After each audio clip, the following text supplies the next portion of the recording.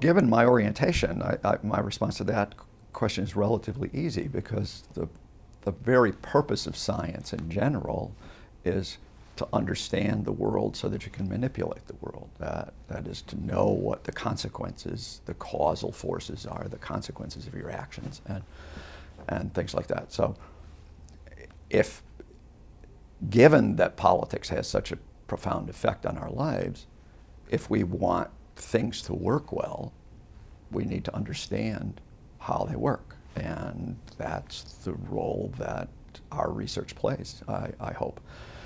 A very direct application of this was very early in my career. I worked on Capitol Hill for a year as an American Political Science Association congressional fellow. And I worked in both the House and the Senate. 1972-73, a rather exciting time. The Watergate hearings took place literally beneath my feet, as the Senate office I was in was one floor up from the Watergate hearings. And it was a time of a lot of change in governance, reforms in the House of Representatives in terms of the way the House worked. When I was in the Senate, I worked on campaign finance reform as one of the responsibilities in my area. I was in charge of all reform issues in the Senate office I was in. And my understanding of causal political forces were invoked every single day of my job. One little-known thing is one of the things I have studied since I was a congressional fellow is the impact of the reforms on the House of Representatives, including a set of reforms called the Subcommittee Bill of Rights, which transformed the relationship between committees and parties in the House. I wrote the Subcommittee Bill of Rights. I and a legislative assistant in the office wrote the original proposal, took it to the staff of the Democratic Study Group to propose it.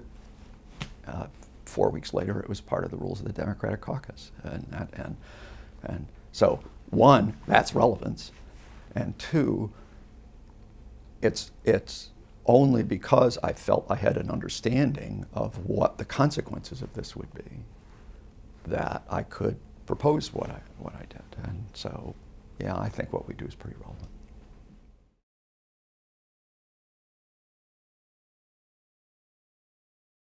There were disagreements then about what the consequences of the reforms would be. Two very prominent political scientists of the time, David Mayhew and Mo Fiorina, and the latter from our own graduate program, my first co-author as a graduate student, Mo Fiorina, saw these reforms after the fact, that is, after all of these things had been passed, as relatively inconsequential. That parties, the view at the time was that parties were not important in Congress, and that members did not want their parties and their leaderships to be strong. Members wanted to pursue their own electoral or other interests, and as David Mayhew said, the main thing that members want from their parties is to be left alone. That was the understanding at the time. And so the Democrats spend 7 or 8 years making all these changes, and given that perspective, they said, well, these things are epiphenomenal. They're not consequential. They're not going to be important. And what most people thought, especially with the Subcommittee Bill of Rights, was that it had further undermined the ability of the Congress to get anything done. It had parceled power out away from the committees to the subcommittees, and therefore made it more difficult to get things done. And the short-term effects looked to some degree like those views were correct. And then it was only after a while that the consequences became more and more apparent of the reforms generally. And I think now that almost it's almost universally believed that that parties are consequential in Congress, and very powerful in the House of Representatives, and the reforms are among the principal reasons why that was true.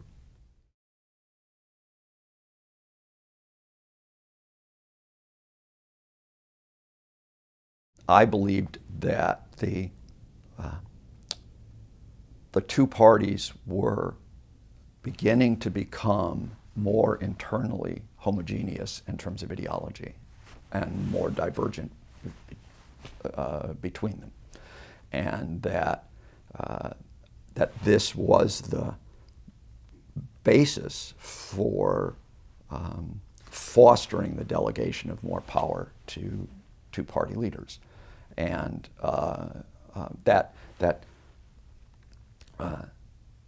the liberal Democrats in the House of Representatives believed that they were not receiving the what should have been the benefits of majority status, that they were not getting policies through that they wanted to get through.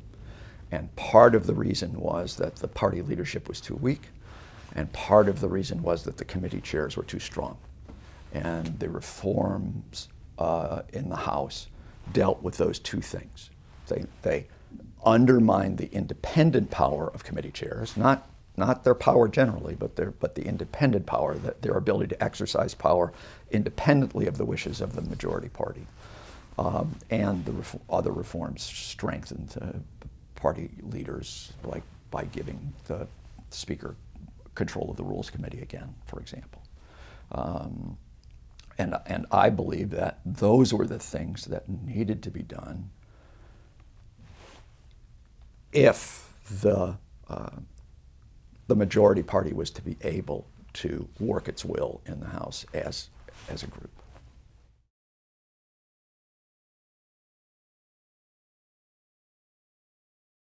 In order to validate, support the hypotheses that I had developed, I tried to marshal a whole bunch of different kinds of evidence, again, to work synergistically together in that. So first of all, there's a lot of quantitative evidence, and the kinds of things referred to just a bit ago. So evidence on the roll call voting behavior of members and how they had been transformed. That to take a more general example related to Southern Democrats, in 1969-70, the first Congress of the Nixon administration, the average Southern Democrat voted more often with the Republican Party than the Democratic Party. That's about as vivid an illustration of a party deeply divided on policy that you could possibly have.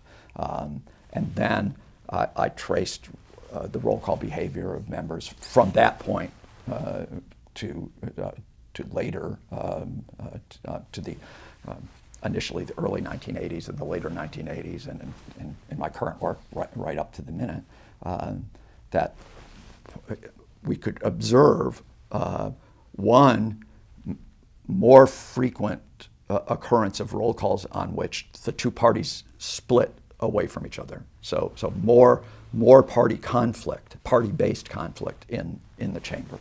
And then in terms of the behavior of individual members, the Southern Democrats as a group becoming more and more and more loyal to the Democratic Party, voting less and less often with the Republicans, to the point that by the mid-1980s, the average Southern Democrat was only a few percentage points less loyal to the Democratic Party than the average Northern Democrat. So that's in terms of the kind of quantitative evidence. And then in terms of qualitative evidence, I both drew a lot on the journalistic record. I am an inveterate clipper of stories from newspapers and things like that.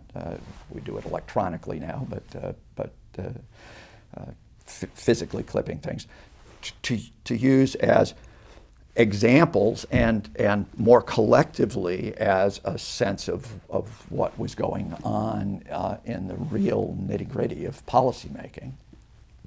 And then I also did interviews with with members of the House. I interviewed 25 Southern Democrats, for example, for my book on parties and leaders in the post-reform House. And so I was able to ask them directly about the kinds of questions we were interested in, and they could answer anonymously and therefore be forthright about their views. And then later on, other work I did when I moved over to the Senate, I worked on a project studying the Senate, and we interviewed 50 members of the U.S. Senate, and on tape, my co-authors and I, and so I was being trained by Dick Fenno. I developed an appreciation very early in my career for the possible ways that interviews of elites could play a substantial role in both developing our understanding of what was going on and in providing evidence for the hypotheses we developed.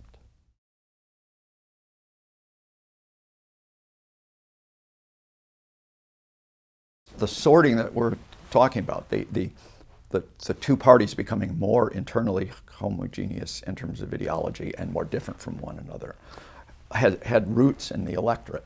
That is, things that were happening out in the electorate. One of the most important things was, and the source of this paper I wrote, and that is what was happening in the South. That the South had been, because of the legacy of the Civil War, a almost completely democratic region in the country. The Democratic Party carried the South in every presidential race. Almost every member of the House of Representatives. I think in 1952 there were 6 Republicans and 100 Democrats or something like that in the House from the South. From the end of Reconstruction until 1961, not a single Republican was ever elected to the U.S. Senate. So that's about as dominant as you can get. And then during this period, during the 1960s, 1970s, this started to change. And the South began to move away from the Democratic Party in presidential elections to independent candidates like George Wallace, and then to Republicans like Richard Nixon. 1972, Nixon carried every southern state. And so this realignment of the South had implications for the kinds of delegations that existed in the two parties in the Congress. That Southerners, first of all, became a smaller portion of the Democratic Party in both chambers, and therefore less influential from that point of view. And the Southerners that were still Democrats, they began to change. Blacks began to be elected to Congress from the South, all Democrats. The white Southerners who were Democrats became more moderate and then liberal. And so the Southerners in the Democratic Party had been a very conservative bloc before the realignment, a very conservative bloc at loggerheads with the liberal Democrats from the North. Through the realignment, these two groups, Southern Democrats and Northern Democrats, became more and more similar to one another, therefore less internal division within the Democratic Party, and therefore more willingness to make their party leaders more potent and capable via the reforms. And then the Republican Party, there was no Southern wing before the realignment. There were virtually no Southerners. As Southerners began to be elected to Congress as Republicans, they came in as extremely conservative Republicans over on the far right of the Republican Party. And so that moved the Republican Party in Congress to the right and made it more homogeneously conservative. so those electoral forces were the driving force behind this change in the makeup of the party coalitions in the House and Senate, which were in turn the basis for the reforms that we talked about. Parallel kinds of things happened in the North too, but later.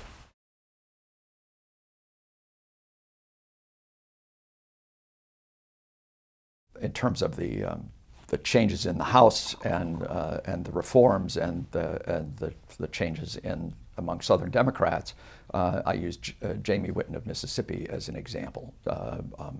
So in the period of the 50s and 60s, Whitten was a medium seniority Democrat, served on the Appropriations Committee, and extremely conservative. He had a voting record. My recollection is, I haven't refreshed myself on this today, but my recollection is that the proportion of the time that Jamie Whitten supported his party in the 1950s and early 1960s was about 15 to 20% of the time. That the other 85% of the time he voted with the Republicans. Then along come these reforms, which, let me take a step back. So this was fine for him because his position in the House at that point as a subcommittee chairman on the Appropriations Committee was immune from attack by his party. He got this position by seniority as long as he remained in the House and served on the Appropriations Committee as a Democrat, and as long as the Democrats were in the majority, he was going to be chairman of his subcommittee, and there was nothing his party could do about it, regardless of how often he voted with the opposition party. One of the changes that the reforms made was to alter that situation. Rules were passed in the Democratic caucus that made all committee chairmen and all subcommittee chairmen on the Appropriations Committee, which was the biggest and most powerful committee then, all of them were subject to a vote of the party caucus at the beginning of every Congress as to whether they should continue in their positions as chairs of committees and subcommittees. So in one simple change, these people who had been completely independent of their party were now completely responsible to their party, that the party could take away from them this wonderful position that they had unless the party judged that their behavior was acceptable. And so almost overnight you begin to observe a transformation in the behavior of Jamie Whitten and other people like him, and his party support score goes up and up and up and up until by the time that he was eligible to be chairman of the Appropriations Committee, not only was Jamie Whitten more loyal to his party than the average Southern Democrat, he was more loyal to his party than the average Democrat. And it wasn't because Jamie Whitten's personal political philosophy changed. It was because the rules changed and compelled him to adopt positions, public positions, that he otherwise would not have done. So one of the things we study as political scientists, what we try to determine is what impacts do rules have on behavior and outcomes. And this is, I think, a pretty powerful example of the impact that a rules change had on behavior that's had very profound implications for the operation of the House of Representatives.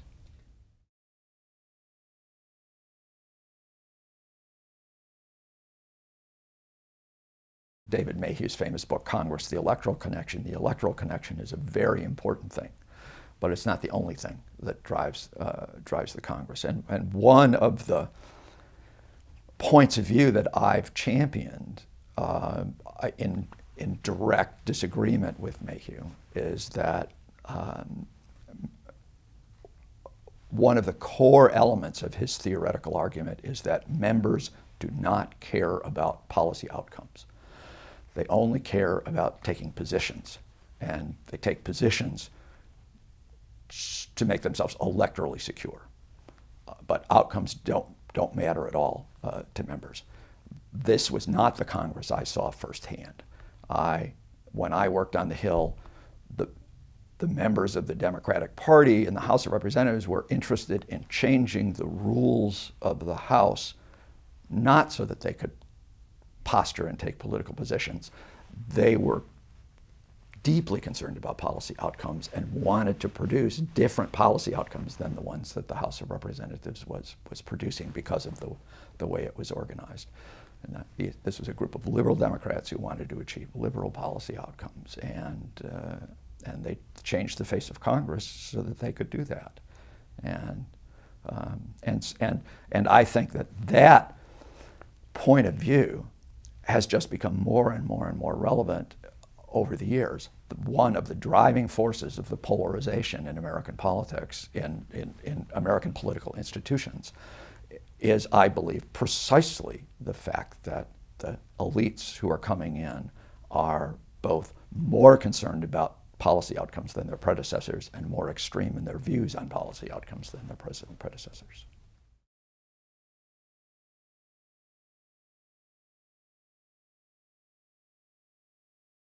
I got into political science because I was interested in politics. The interest in politics came first. It was not my first major. It was not my second major as an undergraduate. And it took me a while to find something that I was sufficiently passionate about, sufficiently interested in, that I thought that I would want to keep doing it for the long term. And that's what happened to me with political science. I took a political science class and I said, this is it. This is what I want to do.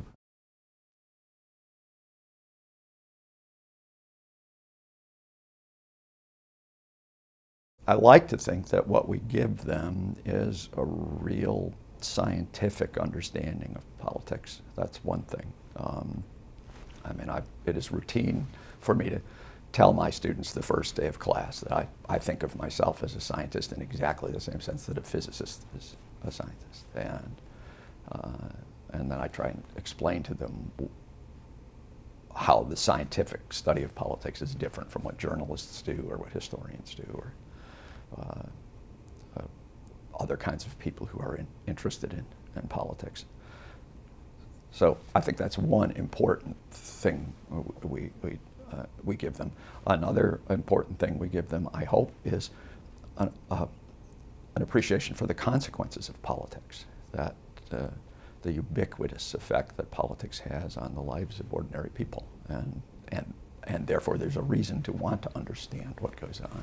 That it's something you ignore at your peril, I think.